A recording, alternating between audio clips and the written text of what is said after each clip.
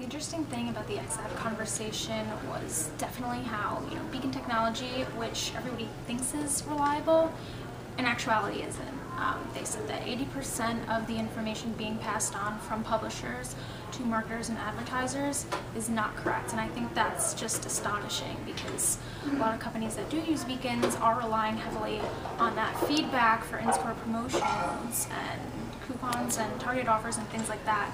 And I think that everybody should kind of, rethink their approach to this technology because it is still new. It hasn't gone mainstream yet, so there are a lot of, bugs to work out. So I think finding a reliable publisher is more important now than ever, especially to, more for further development and honing brands based on this.